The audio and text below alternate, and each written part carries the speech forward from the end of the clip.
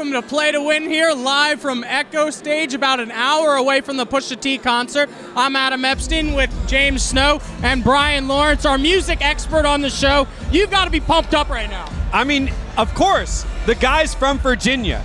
You can't ask for anything better. He just put out an album with Kanye West. There's never been more hype for him, except for right now. Hashtag King Push. James, are you as excited as I am? I'm super excited because Pusha T has not put out an album since 2015. I'm so psyched for this new stuff that he's got going on, produced by Kanye. I'm telling you right now, I love Pusha T coming to the place. He's not forgetting where he's from. I'm so happy to be here. It's a great environment. So many people are here. We're it's at wonderful. Echostage. I've never been here before. It is awesome. I love the venue. You got upstairs, you got downstairs. It's going to be a mosh pit down there. Kevin, if you want to show the camera real quick, you can see it's going to get packed up.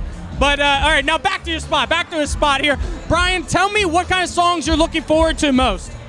I gotta say, I love the King Push album. So that takes us kind of a little bit further back. So if he even just goes to a couple of those songs, I'll be excited. No. I'm all about the new stuff. Infrared, I love how he does his Drake. He does his Birdman, a.k.a. Baby. He throws a shot in at Lil Wayne. I love it. I love the tension. He's not holding back. I love the drama. I love that King Pusha is here. Just take ass and take names. Kick ass, take names. Thanks to our guy Pete from Echostage, we got all access, bringing you interviews and content highlights all night long. Remember, boys, play to win. Play to win. We play always, to win. Always. DC,